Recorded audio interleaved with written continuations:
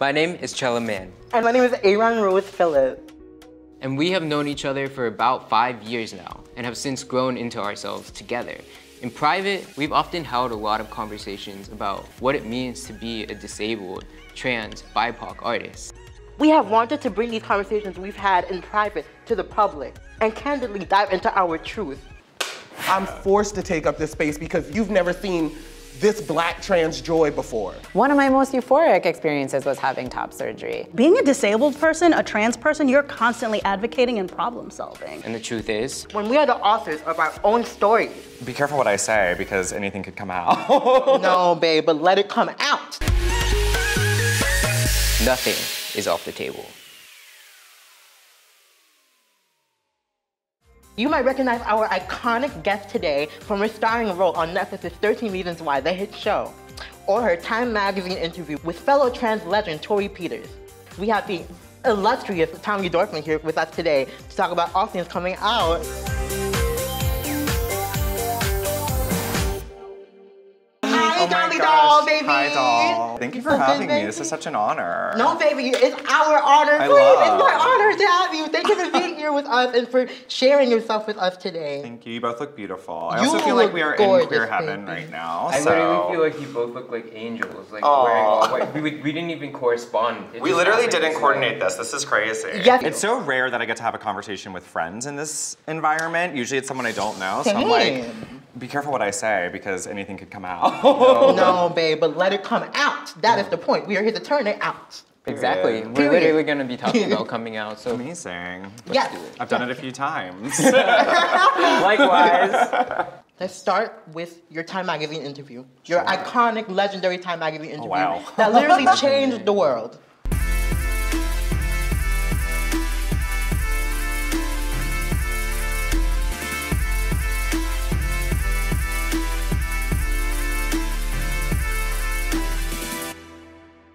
Seeing you live your comfortable, honest truth, to see you that happy really brought me a lot of joy. And you said something that I'm still thinking about to this day. You said a quote that said, "It's funny to think about coming out because I haven't gone anywhere." That really resonated and stuck with me. I love that so much. Thanks, guys. Yeah. Do you mind like elaborating sort of on that notion of I've always been here, like it's always been lit, like I'm that chick, like, you know? Like, I mean, you know, I think it's not like I knew there would be a response to that reintroduction of self.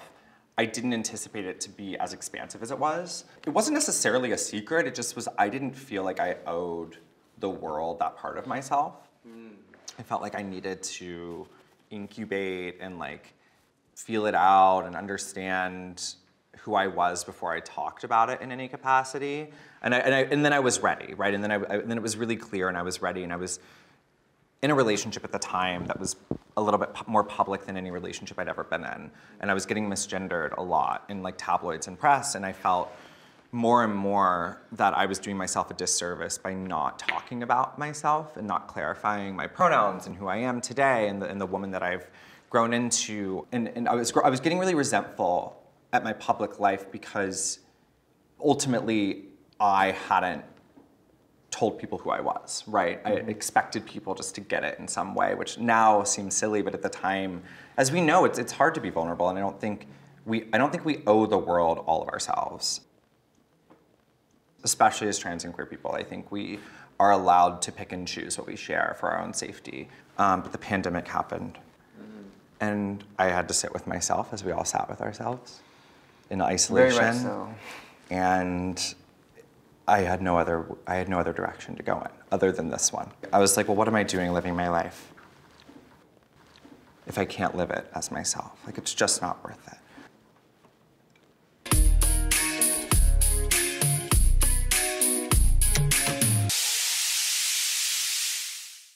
Tommy, my love, thank you for sharing yourself the way that you have been and telling us authentically so much about yourself and your perspective on what it was for you to come out. It really made me think about my own life and my own journey hearing you talk about your experience, because I too actually came out as non-binary and gender non-conforming for several years as a preteen before when I was a teenager and I turned like 17, 18.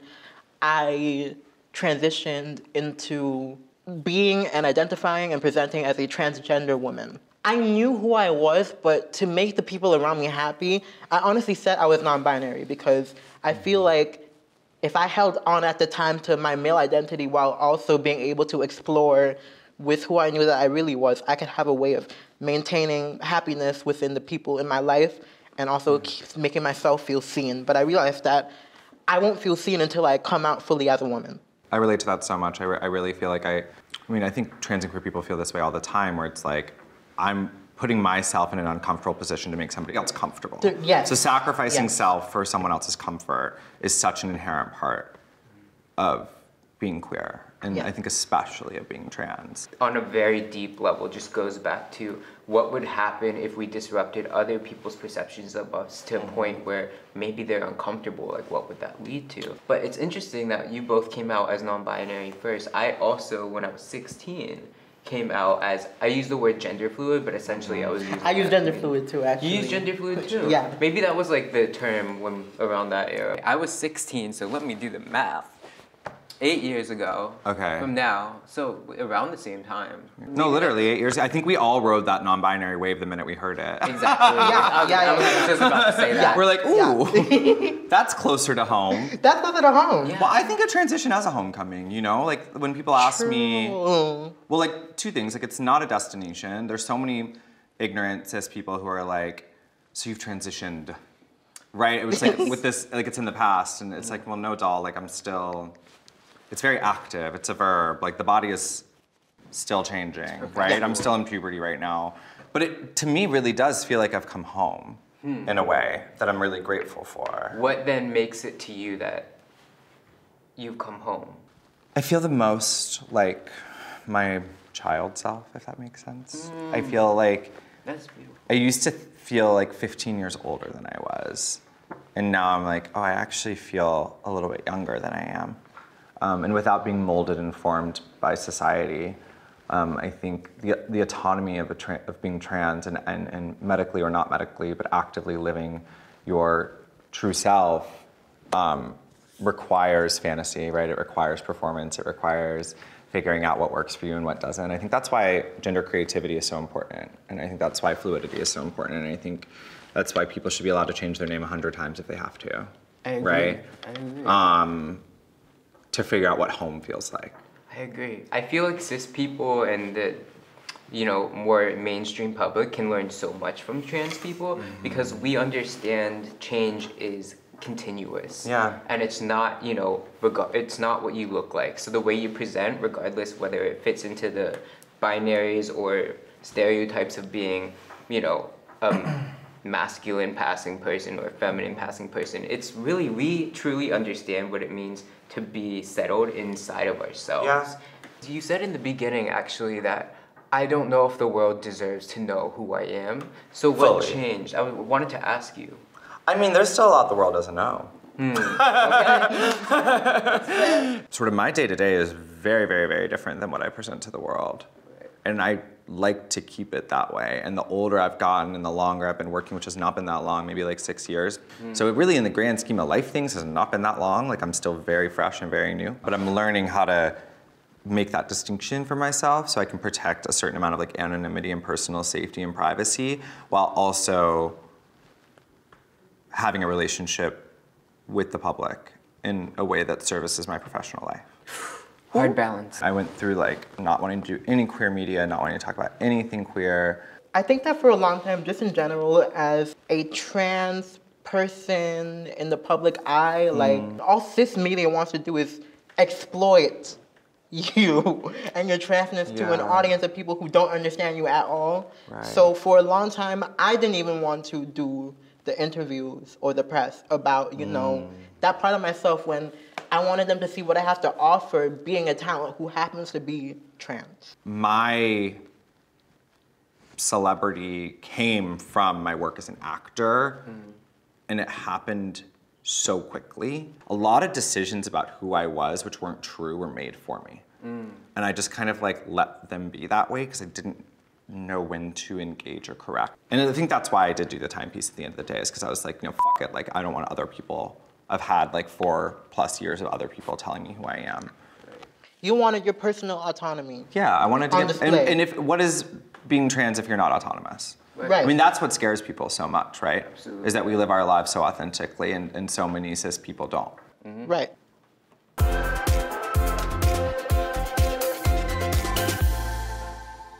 I feel like we've all come into ourselves in very different ways. And Aaron, weren't you just on the street asking people about all this? I totally was. The other day, I made my way to Washington Square Park and talked to a lot of people about their personal coming out experiences. Would y'all like to see? Yes. Yes. Okay. What do you think of when you hear the words coming out?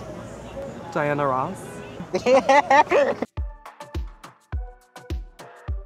Most people think that coming out is a one-time thing. But babe, that's not the tea. Which is why I'm on the streets in New York City to get to the bottom of this messy misconception.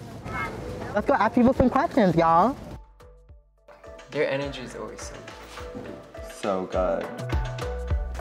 Hello there. Hi, love. Hi, sweetheart. Hi. My name is Aaron Rose. I'm Hia. Nice to meet you. It's so lovely to meet you. Have you ever had to come out about anything in your life? No, not really. I recently just came out to my mom as non-binary a couple months ago. So Amazing. yeah. I came out as gay when I was 13, so 7 years ago. Washington Square Park does get full rainbow. No, Washington Square Park, you should see during Pride, babe. It's giving alphabet That's people. different. Like, My parents were always like very accepting people about anything, so I've never really felt like I had to come out to them prospectively. that's beautiful that you have that support system that was able to just be like, we got you. Do you think coming out is a one-time thing? I mean, yes and no. Definitely not. Definitely not. That's a good question. I feel like we're always changing and evolving. People who are out, you know, especially as a certain sexuality or gender, have to come out every day. Sometimes I feel like, you know, maybe I don't have to come out to people anymore and I can just exist as myself and do what I want to do what makes me happy. In 20 or 50 years, do you think coming out will still be a thing? I think it will become a lot less necessary. I think it'll probably be more normalized. Well, I hope. Like, I hope so too, honey. I feel like it's kind of timeless, if you could say that. Part of the human condition. Do you think it's part of the human condition? I think a version of coming out daily is kind of part of the human condition. Overall, I think it's not necessarily like a necessity, Yes. you know? Yes. And it might become obsolete, but I do still think that there's just gonna be a long time where there's this presumed like cishet majority. I just hope we can live in a world where people can just be who they want to be and not have to tell anyone or say it out loud. A lot of people brought up that coming out was not just like a singular experience for them. No, it happened over and It's over and constant. over Well, and over and especially over as a again. non-binary person, I remember like those years were really difficult because I feel like I was correcting people Constantly. There are so many queer people right now who are coming together, matter of fact, to not just be queer, but to be queer in a way that unites each other. Mass community support is helping people feel empowered to even do that in the first place. We're just more unapologetic about it. Like, we're just out here living our lives. We really are. Like, we're doing the thing. Like, Yes, we're doing the thing. Thank you for your amazing answers, baby. Thank you. Anyways, Thank you, honey. Enjoy your day, love. you too. All right. Thank you, honey. Glam! Amazing. You absolutely Thank ate Washington you. Square Park breakfast, lunch, and dinner. Upon watching the clip, which conversations surprised you both the most? I thought it was interesting how that one person had almost made peace with the fact that we were always going to live in a cisgender heteronormative world, because I don't believe that. I believe that we can, you know, we absolutely have to acknowledge that that is the reality, the dominant reality right now, but there's spaces like this right now where that doesn't exist at all. So even though we live in a world that, you know, doesn't always acknowledge our true existences, we can create spaces that do. I mean, to me, like, the future is trans, right? Yeah. Watching these people, I think, like, I could pick on little tangents here and there, but the all-encompassing message to me across the board is that, like, the future, it's fluid, it's creative, it's giving elevated. Yes, like elevated, like truly. Expansion. Well, because I think there's a lot people can learn from trans people that cishet people can learn, and I've seen that, and I'm sure you've experienced this too. If you have people from your past who you're still close with, or are still in your lives today, like the way that my transition has altered the perspectives of my family, right? Yes. I think even like anyone watching someone come into themselves, whether that's through transitioning and gender, just allows other people to be more themselves. Right. You can't argue with the type of happiness you see like a trans person living when they're authentic and they're grounded. Yeah. In their truth. You both are glowing. And like, you're glowing. Thank you. You're glowing, baby. Y'all like make me feel better about the world that we're in. You really do.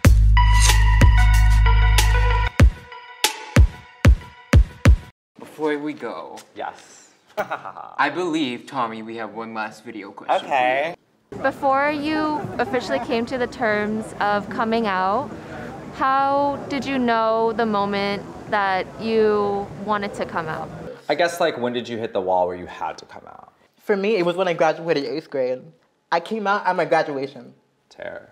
I wore like 4 white roses in my hair and like wore my gown and went down the aisle. Wow. And everyone in my school was so confused as to why I would ever do that because they knew what I was trying to say.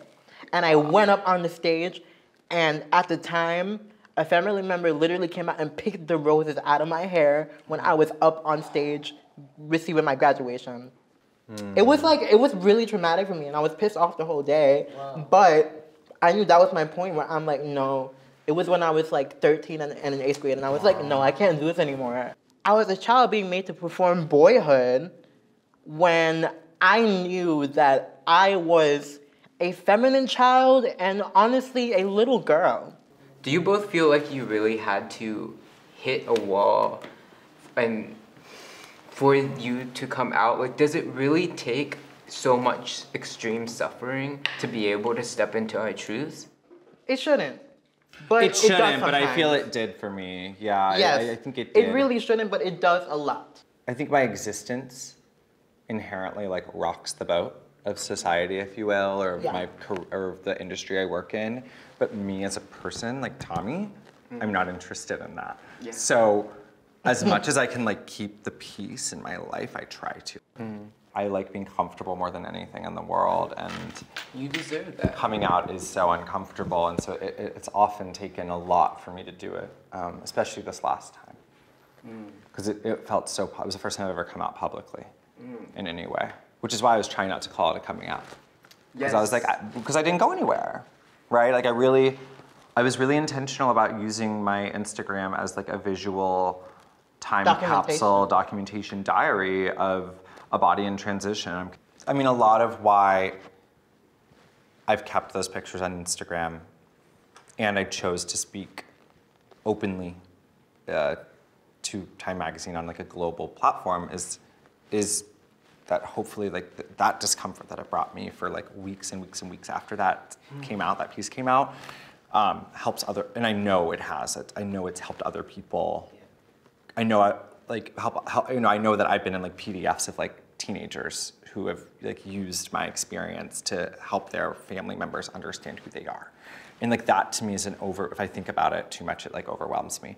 And also I'm really grateful, you know, and it's the same reason why I wanted to show up today and hang out with my friends and have these conversations that like are somewhat uncomfortable to have, but also in the coziest space possible is in the hopes of, you know, 1 to 20, whatever, however many people seeing this, feeling less alone and feeling more confident in talking about themselves.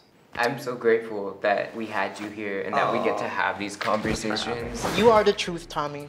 You are the truth. We love you so much. You both are the truth.